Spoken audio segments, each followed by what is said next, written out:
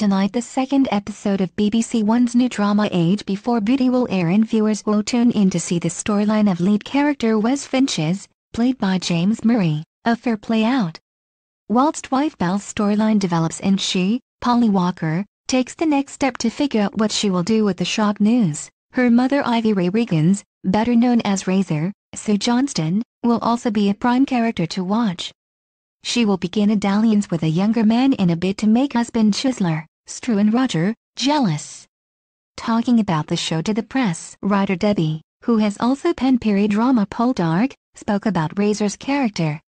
Noting Razor is not based on anyone in her life in particular, she explained, "I thought it would be very interesting to explore a character that is a mother but who actually doesn't show any sentimentality. She's actually quite brutal with her daughters and granddaughters. Although I can't say we know that actually there is a heart in there, it's just this front she puts on.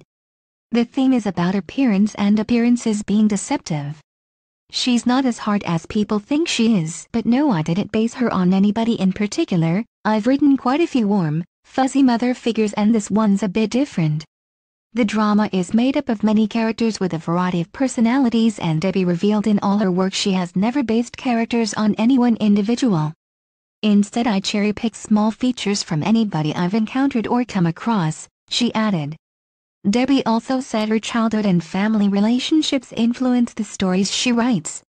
"I cherry-pick small features from anybody I've encountered or come across." Debbie Horsfield: "I'm used to writing about sisters a lot because I'm one of 5 sisters and I'm really fascinated by family dynamics and family businesses," she said. "It's not a point of making these women strong, but I want to make sure they are detailed, complex and nuanced. They are not all strong in our story, some of them are fragile and vulnerable, hopefully they are authentic and believable."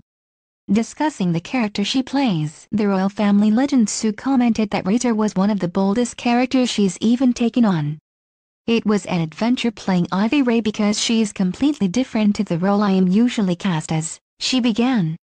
"She doesn't give a toss about what people think about her and is brutally honest with those around her, and if you don't like it, that is tough." Sue also commented on the sense of liberation Debbie has given Razor, remarking how she didn't bow down to age. "She goes dancing, she works and she runs around with men young enough to be her sons. She also has this very upfront life, which you don't see very often on television with women of my age." Although Razor is married to Chisler, the couple have an open relationship, and viewers will see in upcoming scenes the fallout out from him previously introducing swinging into their relationship. Whilst Ivy Ray went along with it, it went wrong very quickly and he is now in a wheelchair and so is no longer very active, but Ivy Ray continues to be very active. Age Before Beauty fans will see Razor have a fling with a Brazilian Northern Soul dancer in the series, but how will that go down with the rest of the family? Age Before Beauty returns tonight at 9 p.m. on BBC One.